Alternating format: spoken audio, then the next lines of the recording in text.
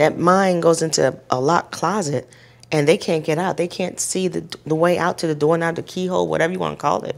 It's darkness for them. She didn't even like me to ask her questions anymore. Things in the past, fine. She can remember things from the past. But it was all the just short-term memory stuff. She didn't want to be asked questions. She finally told me one day, she said, please don't ask me any more questions. I said, okay, Mom. She has zero short-term memory. So as I'm talking to her, and she might be asking me a question like, am I going to the senior center on Thursday? And I'd say, yes, the bus is picking you up. Well, as those words were leaving my mouth, she would start asking the question again, am I going to the senior center on Thursday? And who's taking me? She won't make a decision anymore. Even if we were to go out to eat. What do you want, Mother? She said, no, you pick for me. But one of the things I do to get her to eat is I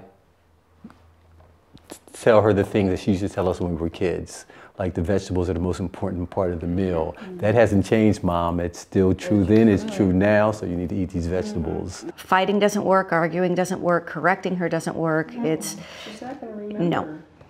So we just go with the flow and change the conversation a little bit and move on to something that she's happy about or something that she likes to talk about, and that's what works for me.